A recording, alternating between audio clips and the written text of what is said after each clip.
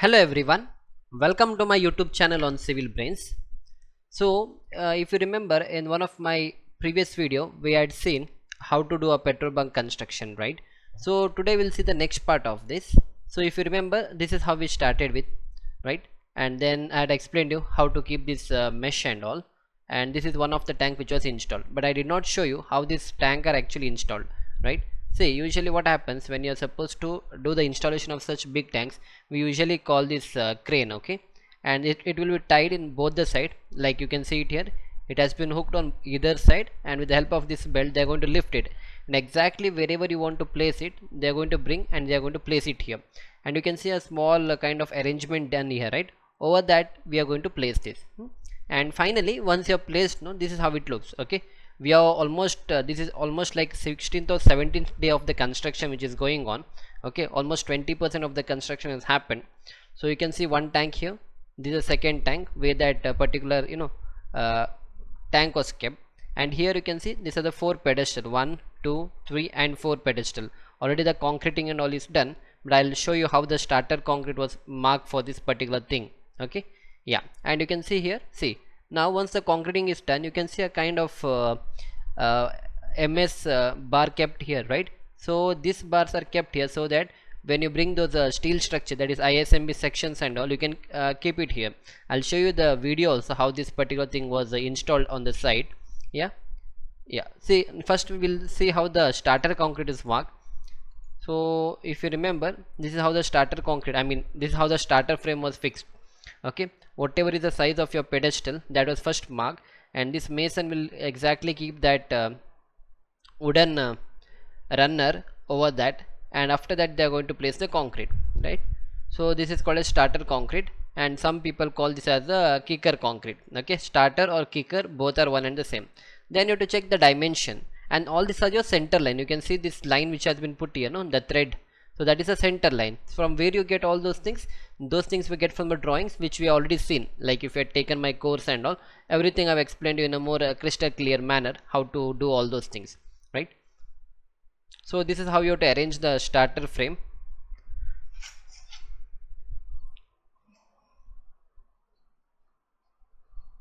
So you have to check, okay, like let us say you are a site engineer now. All these things will be done by the mason, but once it is done, you have to come and you have to check whether this person has done it properly or not. Like what all you are supposed to check is, you have to come and check whether this is exactly at the right angle, that is exactly it is at 90 degree or not, and whatever marking you have done, because below this, beneath this, there is a marking which you have done for the starter frame, okay? So that also you need to check. And this you can see, this gap, you can see this is actually a clear cover, right? So if you remember, it is a column here, right? And for the column we give a clear cover of 40 mm. So from here to here it has to be 40 mm, from here to here it has to be 40 mm, here to here 40 mm, and that side also it has to be 40 mm. So in this way you have to manage all these things.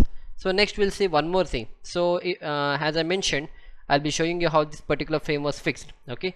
So we'll see how it has been fixed. So these people have prepared a arrangement something like this. These are the MS rods, mild steel rods, plain mild steel rods, okay? They have been welded with the help of one single stirrup, and this is a kind of a grease what they have put, because if you don't grease it, it will be difficult for you to place your base plate.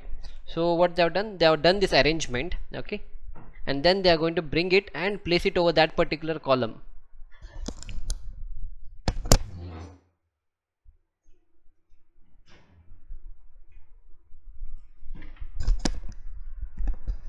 Right, you can see here already the placing is done. You can see here, now they are going to place it there. So you have to do a welding to that. And before that, see, always remember, RCC construction it's a bit easy when compared to the steel structure. In RCC, even if you do a small mistake here and there, if you make a mistake while doing the concreting of this column, in the plastering you can make everything zero. I mean, you can balance that. But in steel structure what happens is that even a single makes a difference. So whenever we put up a steel structure and all, for us each and everything should be accurate. If it is written like 48 is my center to center distance, then exactly 48 has to come. Whereas in RCC structure it doesn't matter. Even if you go 10-20 if you get access, in the plastering you can cover all those things. But in steel structure it's a bit difficult. So that is why steel structure is a bit difficult during the execution. You have to be very vigilant. And this is a base plate what we have.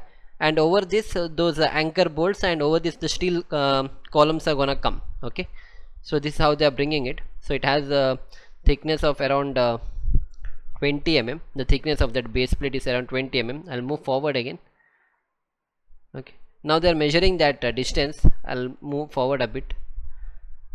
See, this distance they have to, because this is one of a critical work, because once you do the concreting, it's very difficult for you to change it from there. So each and every measurement you have to consider. So the center to center measurement is very important.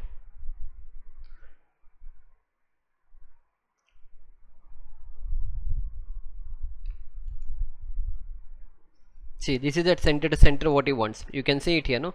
So this center to, because here your bolts are going to come, so this center and this center should match on that particular column where he is trying to adjust it, right?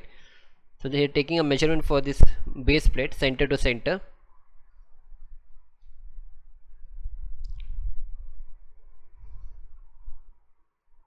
And this measurement he is also trying to see whether from this particular center to this particular center what is the distance. The same thing has to be done on the other two side also, because altogether there are 4 columns. Again, these are the other 2 columns. Here also it has to be same. Not even a 1 or 2 mm difference should come, and later it will be very difficult to bring it into a level, right? So I hope these things you need to be careful while doing all these things. We'll try to go forward again. Okay, now this is called as water level. So what is this water level? Here what we do, whatever is the top level of this particular bar, no, the same I have to maintain it here. So what is the best practice to do that? The best practice is that you get something, a water tube. I mean, you have to take a pipe and you have to fill the water and just keep it here. Okay, the whatever is the top level of the water, no, the same top level will come here, and wherever it reaches, that will be the exact level of this particular bar.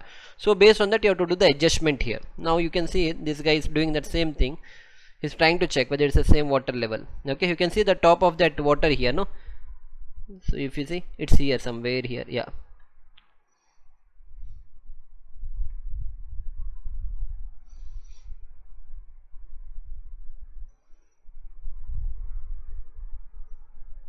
you can see that bubble, right? See, the bubble is somewhere here now. Okay, so it keeps on fluctuating. So now it has come and stopped there. So that is the top level. So this, and so you can see that small bubble over there, right? So you can see a bubble here. And then again on the other side, all the 4 you have to check. Okay, see, now you can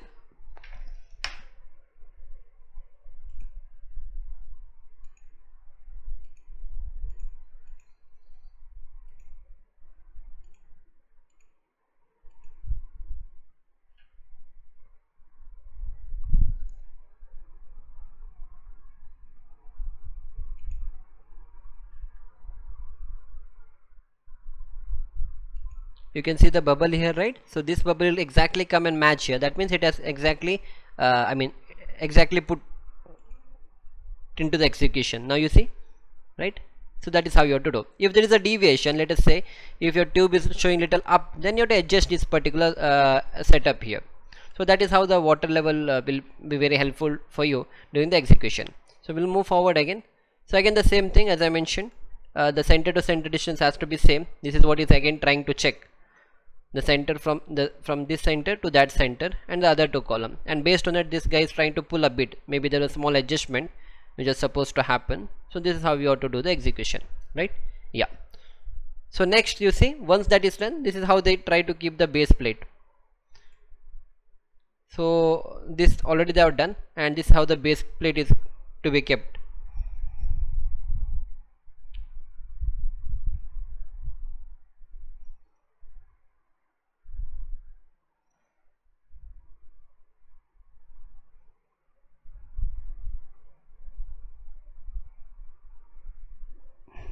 Even if you are working on a steel structure also, same thing we'll be doing. We'll be keeping the base plate, and then we are going to bring the column section, but that will be done with the help of a crane. Here also, maybe in the further videos, do subscribe to my channel and keep. So maybe in further videos I'll be showing you those things also, how the steel columns and all will be erected, right? So we'll go forward again. Now again you have to do the adjustment here. Okay, with the help of the tube level you have to keep this plate exactly at the center. Yeah, right now, so everything it has gone into this particular rebar. All the holes have been gone exactly proper now. Yeah, so you can see it here, right? This is how it is done. And once this is done, we have to do the concreting of this. Okay, you can see this much part we have not done the concreting. So next you have to do the concreting, and why this particular hole has been kept, we'll see that in the next lecture. Okay, yeah, so this will be the last one. I'll be showing you how this pipe has been fixed. So before that, if somebody who is into my channel for the very first time, if you're interested to learn all these things in a more detailed way, there are certain courses of mine. You can learn the site engineering course, which has almost for 24 hours of the content. The cost of this is 360 rupees. It's not 1600. So you'll be getting a coupon, or sometimes the cost will be 400 rupees, not more than that, either 360 or 400 rupees. So you will be getting a lot of I have explained all those things in a more detailed way, right from the building execution, from the general introduction of the course, sequence of construction, basics of civil engineering, why steel is used, different diameters, then right from the excavation to entire slab casting, how it has to be done, superstructure activities, how it is to be done. All this has been explained with real life site videos, images, and all those concepts what we studied in our engineering days. Then miscellaneous topics, all these things have been covered in a more detailed way. So if you're interested, you can buy it. So altogether there are 16,000 students who are enrolled in the course. There are almost 2,000 reviews for my course, which is having 4.4 star rating on the Udemy platform. So all this you can go here. Thank you sir for this course. It is very useful for fresher, beautifully put together, good level of explaining. Okay, wonderful experience. I am a student in home modding, provided basic technique and all these things. Okay, if you're interested, you can go through all these courses and all. You can buy it. You will be getting it for 360 or 400 rupees, not more than that. So I'll be putting the link in the description. Do visit to this particular page. Similarly, there are a lot of courses. Again, if you want to learn all the drawings, structural drawings, how to be understood and all, again there's a one more course. Again the cost is 360 to 400 rupees. Already 1332 students have enrolled, which has got 4.3 star rating. Here already more than 2800 students have enrolled, 2700 students have enrolled in this course. Okay, again you will be getting around 28 hours of the content, having 92 lectures. You will be learning a G+3 building, how to read it, a G+3 residential building, how a ETABS model is done, a G+2 hostel building, 3400 square feet house plan, how you have to understand the structural details, industrial building, basic ETAB commands and all those things. Okay, again same thing, go through all these reviews. All the reviews are good. Okay, I learned new things here. Excellent course, very clear explanation, course was totally beneficial to me and all those things. Anyway, we'll go back to the main part of our video, and the final part I'll be showing you how it has been executed. Yeah, so what they have done after that, yeah, this is the pipe what they have put. So we'll see in the next video and all what is the importance of this pipe. Okay, see how they have kept the pipe here. This is how they have inserted the pipe here. It has got a L bend here. Okay, and on the other side you can see it has already been concreted. This particular column which I told you to that it has to be concreted. So now already the concreting is done here, and these are the bolt. If you can remember, these were the bolts, and this is that the base plate we had a circular opening, right? Through that this particular pipe has been passed, and this is the one tank which has already been placed there. So the video is a bit shaky, sorry for that. Yeah, so here already the pedestal concreting is done. So that in the base plate there was a small circular opening, right? So this is the importance of that, because I wanted to pass this particular PVC pipe. That is why the base plate had that particular opening in the center.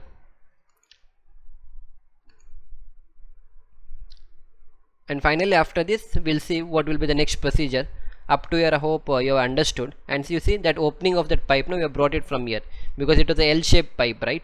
See, from here the straight surface will come, and that L bend we have made opening here. You can see here that opening is here. Okay, so this is how that entire work has been done so far.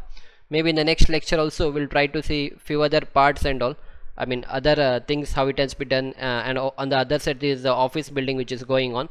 We'll see how those execution will be done, so that it will be useful for us tomorrow if we are working on some petrol bunk construction. So I hope you have enjoyed this lecture. We'll see you back in the next lecture. Please do subscribe the channel so that you get all these videos and all these updates. So we'll see you back in the next lecture. Thank you.